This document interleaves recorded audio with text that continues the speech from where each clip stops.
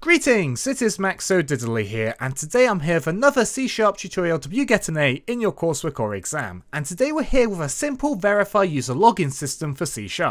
This will also work with Unity if you want to use it in your Unity game. So, this system is going to take in a username and a password. This can be from a user input if you want to. And what we're going to do is we're going to see if that username and password can be found in the file on the same line. So what do I mean? So we've got a little text file called logins.txt. And we've got a username followed by a password for each line or record of this file. Let's say we input Jeff as the username and 123 as the password. Well, it's going to say that's a correct login because there is a username of Jeff with a password of 123. Let's say we type in Jeff but we input password as the password. That's not a correct login because Jeff's password isn't password, it's 123.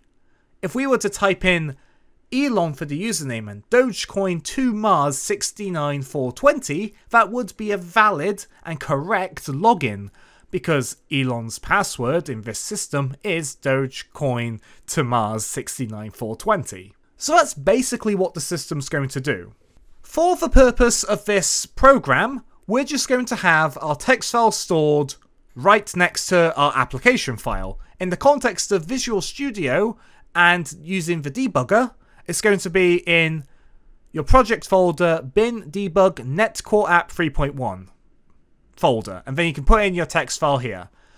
If you use a different IDE or Unity, you're going to have to put it somewhere else, and you're going to have to look where that is by default if you don't want to include any folders to your file path. With that out of the way, let's get right into what's going on. So, inside our main method, we're going to have string username equals Jeff, string password equals 123, and string file path equals logins.txt. Please bear in mind you can replace all of these with some form of input. I'm just having some variables for the purpose of this tutorial. Then we're going to do console.writeLine, and inside we're going to call a function called verifyLogin, which is going to take in the username, the password, and the file path. And then we're going to do console.readLine just so we can see the program running and it doesn't terminate straight away. Don't worry about this line, this will make more sense once we go through the tutorial. So, now we're going to make our function. It's going to be a public static boolean. This means it's going to return a true or false. We can return true or false to determine if the login was successful or not. Then we can do verify login, string username, string password, and string file path. This is going to be a parameter to take a username, this is going to be a parameter to take in a password, and this is going to be a parameter to take in the file path to conduct the search on. The first line of code we want to do string array lines equals system.io.file.readAllLines at, then the variable name of our file path string, which in this case is file path. What's going to basically happen is we're going to read every single line in the file, and each line is going to get its own field or element of this string array. So in the context of our logins.txt, Jeff, 123 will go in one element, Mike, password will go in another element, Elon, Dogecoin 2Mars 69420 will go in its own element, Rocketman, GME will go in its own element, and then after we've read everything into the string array, we can then examine each line individually to check if there's a match. The next thing we want to do is we want to make a simple for loop. We want to do for int I equals 0, I less than lines.length and I plus plus. What's going on here? We are simply going to loop through this entire file. And we want to loop through the whole file so we can essentially check each user login details or field to see if our username and password matches.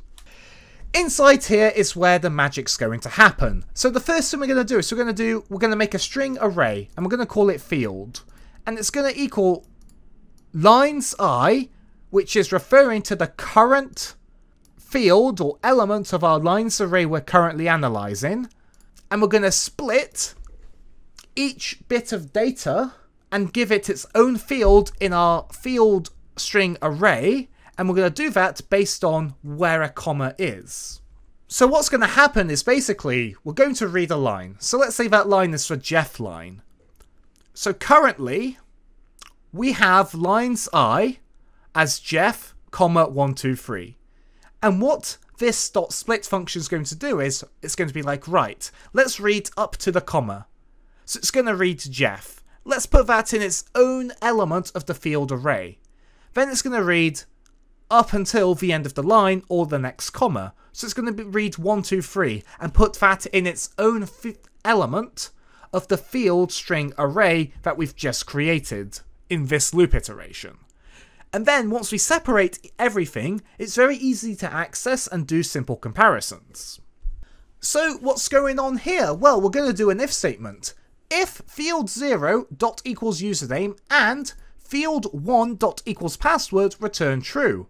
What we're doing is we're checking if field0 is equal to the username, and then we're going to check if field1 is equal to the password. So we're checking if the username we're reading equals the username we've inputted, and if the password we're reading is equal to the password we've inputted. Both of these have to match though, so we need both of these to be true, because we don't want someone entering the correct username and then entering someone else's password and then logging in. That's not how passwords work. The password you enter has to be the password of that username to get the login. So that's why we're using the AND operator, because we need both of these statements to be true for the login to be correct, and therefore to signal to the program they've entered the correct details, let's log in. So we're going to have a return true here.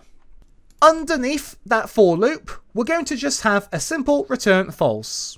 And you might wonder why. Well, if we've looped through this whole file and we have not found a login, then that means what the user inputted isn't correct, therefore return a false. I would also like to say that if you want, you can actually put all of this code in a try-catch statement. I've chosen not to for once because you don't need to. It's considered good to have some kind of error exception handling, which a try-catch is one of the ways of going about doing so. We're just going to delete a couple of empty lines to make the code neater. And that's it!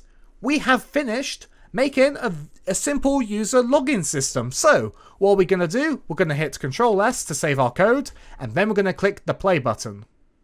And with the details of Jeff as the username and 123 as the password, it printed true, because Jeff and 123 match. They're in the file as a record, as a login record. Let's try the system with 1234, which, as we know, isn't a valid password for any username called Jeff. As you can see, it prints a false. How about we try Jeff's username with Mike's password? Let's see what happens. As you can see, it returns a false. We can't log into someone's username using someone else's password. That's not how it works.